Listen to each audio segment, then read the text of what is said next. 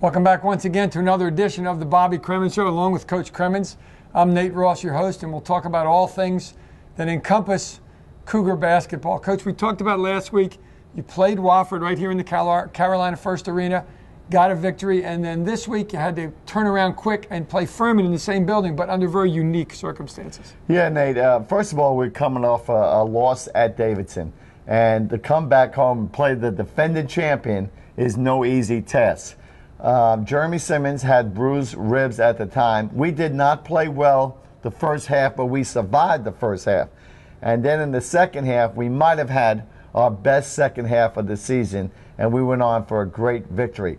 After the game, Jeremy's arm swelled up, and we got very concerned, took him to the emergency room. It was not until the next day that it was detected that he had a blood clot in his arm under a bone, which obviously is very dangerous. And it's a tough, tough injury for Jeremy, being a senior. He's out indefinitely. But I'm very, very proud of the way he's handling everything. I'm proud of the way the team responded going into the next game. Right. I had to come back and tell him that Jeremy would not be playing. So we dedicated the game to Jeremy, and we are playing against a really much improved and a team that is playing for a championship in the Furman Paladins. Yep, and we're going to take a look at those highlights against the Furman Paladins right now. Coach, here we go, right here in Carolina First Arena against the Paladins. Well, again, Nate, this was a very unusual circumstances. No Jeremy Simmons, and we go ahead and start that guy. When somebody gets injured, everybody moves up. Sure. And there you see number 44, Trent Wiedemann, our freshman, who is normally our sub. Because of Simmons' injury, he starts, and a freshman, James Carlton, will move into Trent Wiedemann's spot. But the guy who carries us, the guy comes through, he's on fire, and that, of course, is number 3, Drew Godlock. Nate, watch this move. He squares, he turns, he's got so many moves. And I tell you, another guy who had a great game. There you see, I love when they use the backboard. Donovan Monroe, number 1, came back. But we had a sense of urgency in this game. Again, the game at Furman was a nail-biter right until the end. And what a great tip-in by the freshman, James Carlton. And without Simmons, we had a sense of urgency. And, of course, Furman, Moo Saka, what an offensive player he is. I think Jeff Jackson is a serious candidate for a Coach of the Year in our conference. There you see Monroe using his upper body strength to get a nice basket. A block shot, but Willis stays with it, and we move the ball around. There you see, now watch this pull-up. See, I love that. I call it body explosion. Stopping on a dime and pulling it up. And there you see another great offensive rebound by our man Antoine Wiggins. He stepped up as well. Yeah, but you said the key word. We knew we had to step up. There you see Furman taking it to the basket. We got to do a better job defensively there. Saka again. Good out of bounds play by Furman. Missed shot, and here we go. And now watch this guy. Now you got to pick him up.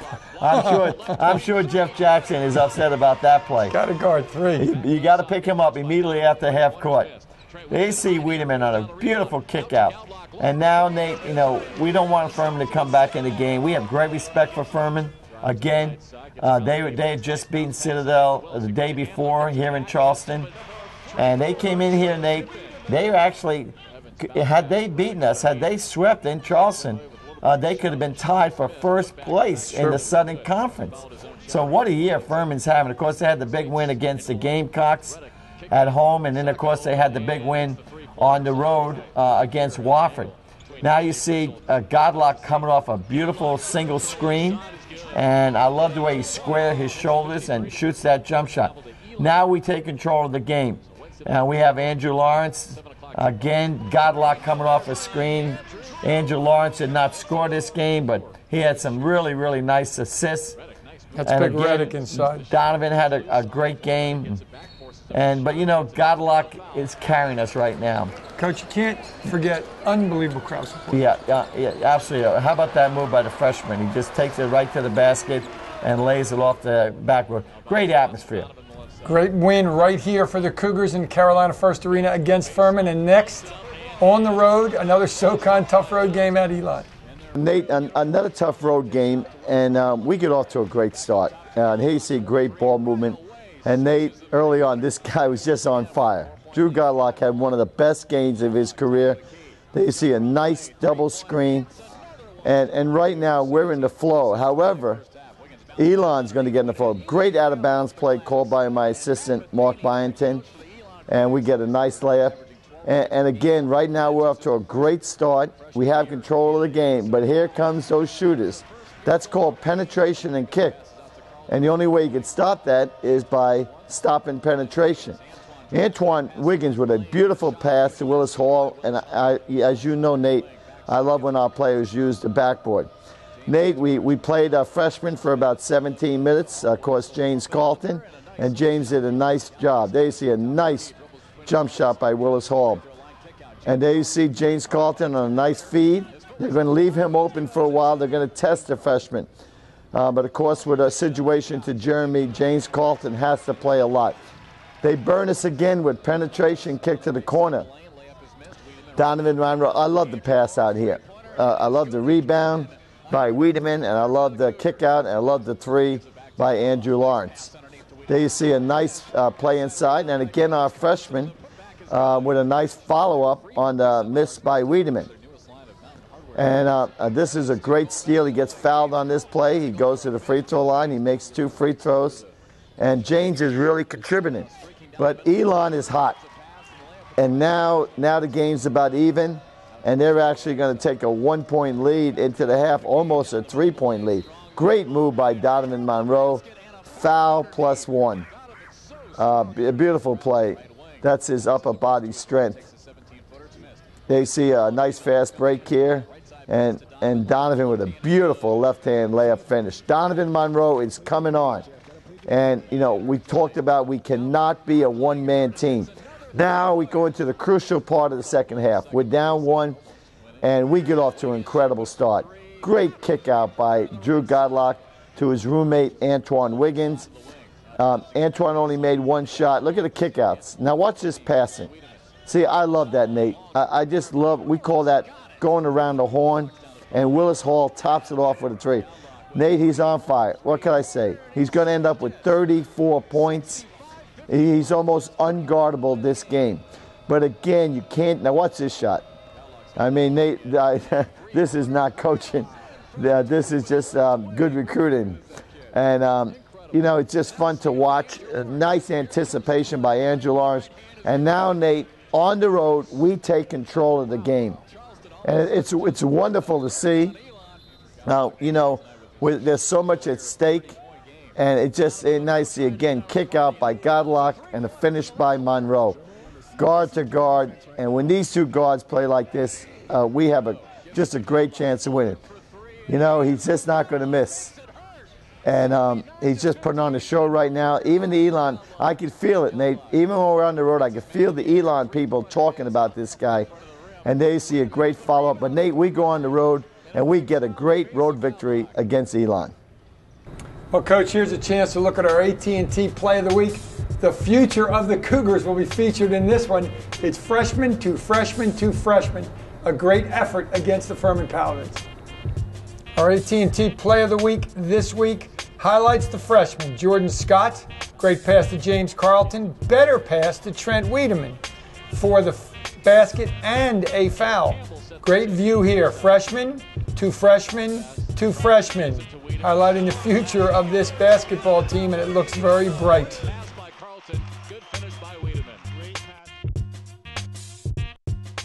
Jordan Scott makes a nice initial pass, and then James Carlton, this is a great view. Jordan Scott to James Carlton to Trent Wiedemann, basket and 1. Your AT&T Play of the Week.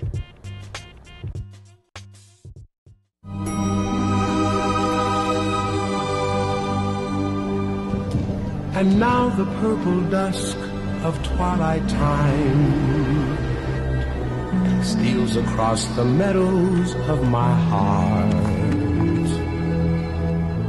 Once upon a time, there were 3 bears who lived together in a house of their own in a wood. And little Goldilocks sat in the chair. In the network, no matter where you are, you're never far. AT&T. Rethink possible.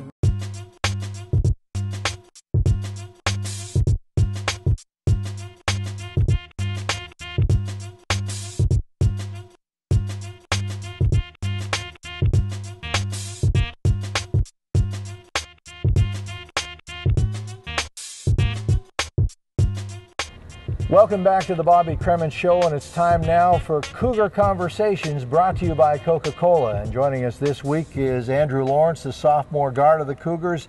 Andrew, as we've watched you evolve as a player, you seem to have settled into a role now with the Cougars that you've become what Coach Cremins likes to refer to as his John Havlicek, his sixth man.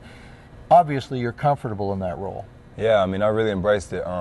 Last year, I was kind of used to it. I came off the bench a lot last year, and this year I just come right back and seem to progress, and it's really seemed to help the team out. So, when you come into the game, there's a couple of things that are noticeable right away to somebody who's been watching you for a little over a season now. Number one, the confidence level. As I watch you out there, particularly playing defense, the confidence level is so much higher than it seemed to be at times last year. I just think I'm used to everything now. With schoolwork and everything, and basketball on the floor, off the floor, I'm caught up with the pace of the game. I'm feeling much better about myself this year than I did last year. So it's obviously it's showing. So the defensive side of the game is something you take a lot of pride in. A huge amount of pride. Defense to me is all about pride. Last year I didn't play as much defense as I probably should have, and Coach Cremins told me about it. So this off season, when I went home, I really worked on that. This is an area the whole team seems to have ratcheted up this year, their intensity on defense. Oh, definitely. I think that's why we're playing a lot better. We're a lot more focused in on the defensive end this year, which leads to our offense too. But we go over practice drills every day. The coaches drill us in defense. And like I said, it's paying off. Where you notice it particularly with you is the hands. The hands are so quick this year. You're among the conference leaders in steals, and it seems like every game you're going to get one or two breaks, either your own breakaways or you send somebody else away as a result of a steal. Do you look for tells? Is there something that says to you, okay, I know what this guy is going to do? Not so much. It's more just about getting in and pressuring guards and just trying to speed them up and take them out of their comfort level. But it seems at times, and this may sound a little silly, but it almost seems as if you know what they're going to do before they know what they're going to do because you're there that quickly. Sometimes it's all about anticipation. Sometimes I try and anticipate, which sometimes I do get burned, but a lot of times I come up with the steals, which is good. Another area that you obviously got a great comfort level in this year is your outside shooting. Well, your shooting in general, but particularly your outside shooting. Right. I noticed that when you get set for a shot, your feet are still, you're not sort of, you don't have happy feet. They're not moving around a lot this year. You're ready to go. That was a lot of work in the off season. Last year, a lot of times when I missed, it was all due to my footwork. So this year I just came back and I was much more prepared. Now I'm ready whenever they pass me the ball. Now, you take a good number of three-point shots. You attempt a good number of them. Right. Is that something you prefer? I mean, would you prefer to be shooting from the outside, or do you mind taking the ball inside? I actually prefer passing. Passing is my favorite thing to do on the basketball court. But other than that, I don't mind. As you look down the road through the balance of the conference season, the team right now is in pretty good shape, and the season is unfolding in a way that everybody's got to be happy with. Right. But in the Southern Conference, there's really no nights off. Oh, none. Just like Georgia Southern. Georgia Southern gave us a great game. And every game is a tough game. You just got to enjoy all of them. Also, you've got other things to look forward to. There's, at this time, an unknown factor coming up, and that's the ESPN Bracket Buster game. And then beyond that, the conference tournament. Right. But the Bracket Buster game, I guess, will come up first, and that's a chance for you guys to show your stuff on a national stage. Oh, that'd be a lot of fun. But right now, like I said, we're just concentrating on the conference, just trying to get as many wins, because the Bracket Buster game will be important at the time, but right now we're just moving on to the next game. How do you feel about how the team has progressed to this point? I feel like we're playing pretty decent. Even when we're not playing well, we seem to be able to grind out wins, which we struggled doing last year. But this year we're playing a lot better, and I think it's a lot due to defense. Defense sort of keys the whole thing? Well, defense really starts our offense. We're a pretty good team in transition, and defense gets us going. I'm not going to ask you to be a prognosticator, but what's your feeling as you go through the balance of the season, how do you think the team is going to stack up going down to the stretch? It depends how we play defense. It's all about our defense. If we continue to do what we're doing, we should be pretty good. But, I mean, anything can happen in basketball. Well, Andrew, thank you very much for joining us on Cougar Conversations. Good luck the rest of the way. Thank you. There's a whole lot more to come on the Bobby Cremins Show this week, so don't go away. We'll be right back after these messages.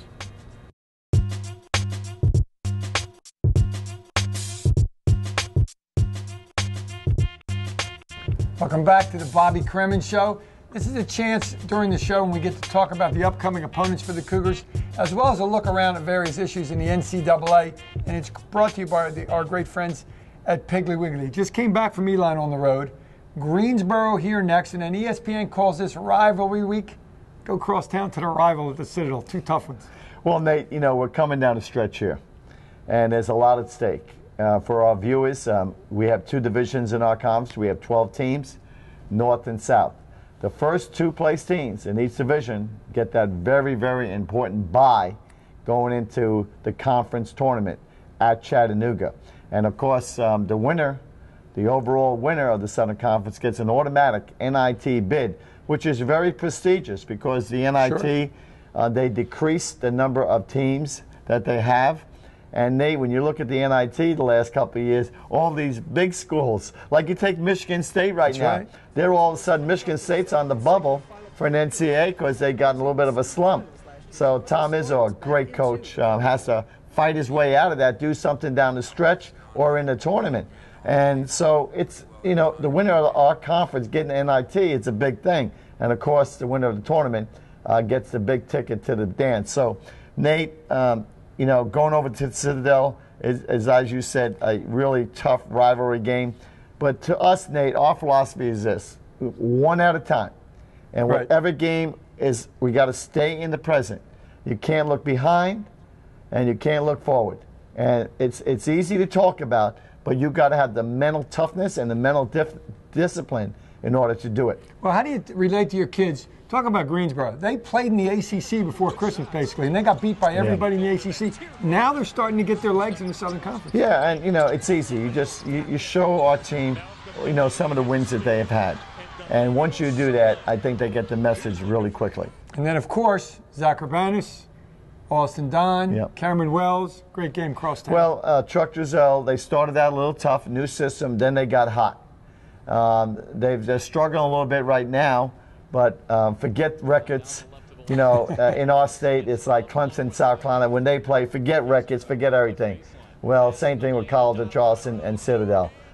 When they come over here, when we go over there, you can forget everything. It's a great intercity rivalry. Well, we're going to talk about the implications of ties in the Southern Conference for advancement in a minute. But everybody wants to know, everybody's asked me since it happened, talk about Jeremy a little bit and what the future might hold for him. Well, first of all, thank God. Once this blood clot is, it's actually already removed with one procedure. Once he's healthy, he'll be fine for the rest of his life. It'll have no effect on him. He'll be able to play basketball for at least another 15 years. The most important thing is that we got to make sure it does not affect his future. And the last thing we could ever do is try and bring him back too soon. We're going to say right now that he's out indefinitely. Always have that little ray of hope. But our team knows that there's a sense of urgency. When you lose your inside presence, your big man, other people have to step up. Injuries are all part of the game. And it's going to be really interesting to see how our team will keep responding to the injury. It can happen to anybody. Again, it's just so difficult when it's a senior. And Jeremy, I'm so proud of the way he's handled it, and hopefully he'll continue to handle it like that, and hopefully we'll continue to have a sense of urgency with his loss, and other people will step up. 2 divisions in the Southern Conference, you alluded to that. Very possible there's going to be ties, and there might even be a tie for that NIT automatic bid for the regular season champion. How does that shake out? Nate, what happens, the first criteria, they go head-to-head competition. Now, that's not totally fair because when you have 2 divisions, you cannot play everybody twice. Right. So just to give you an example, right now, for instance, Chattanooga and us, if we wound up in a tie, and we only played them once at Chattanooga. They won that game. They would get the NIT bid. Right. And now if we only play them once here and we beat them and we get the NIT, it's still not fair. But it is what it is. So there's nothing you can do about that. So there is, if any kind of ties, you go head-to-head first. And that's very important, obviously. Right now you're ahead of them, but there's still a lot of basketball to be played. Yep. Let's talk about your Cougars, Lib. I looked this up. 29th in scoring in the NCAA, 27th in field goal percentage, 20th in threes made. Andrew Gadlock, and I know you love this, 6th in threes made per game. He's 4th in the NCAA in scoring, but he leads you in assists. That's big, that combination of assets for him. Jimmy Fredette is number one. Jimmy Fredette is number one. I'm so proud of Drew Godlock. We'll get into personal accolades later on. But Nate, I cannot say enough about Drew Godlock. When we get down to our last couple of shows, I want to talk a little bit more about Drew Godlock. Senior day is going to be tough. And the Fareed young man from Morehead State, number one in rebounding in the nation, you faced him as well. Morehead State, what a nightmare that guy is. Very, very good player. A lot more season to play and a lot to talk about in the show when we get to those tiebreaker scenarios. If they occur, maybe they won't. We'll see. We'll be back with more of the Bobby Cremins Show right after these messages.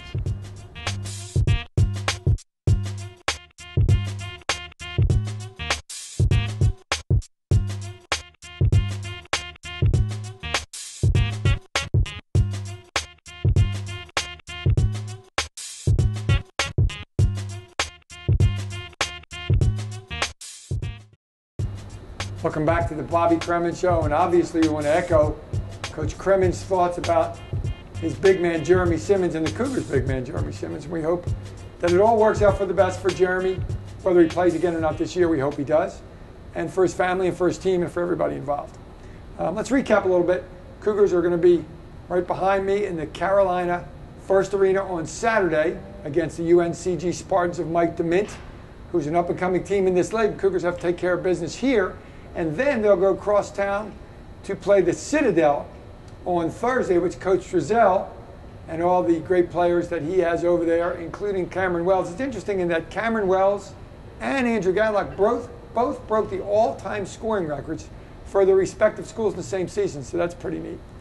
A lot of basketball to be played yet in the Southern Conference, and we have more Bobby Cremins shows as well. Remember, you can follow us each week on MyTV Charleston, Saturday at noon, and you can watch the archive shows on CFCSports.com. We want to thank everybody for watching this week. And for Coach Cremins and myself, we hope you'll join us next week once again on the Bobby Cremins Show.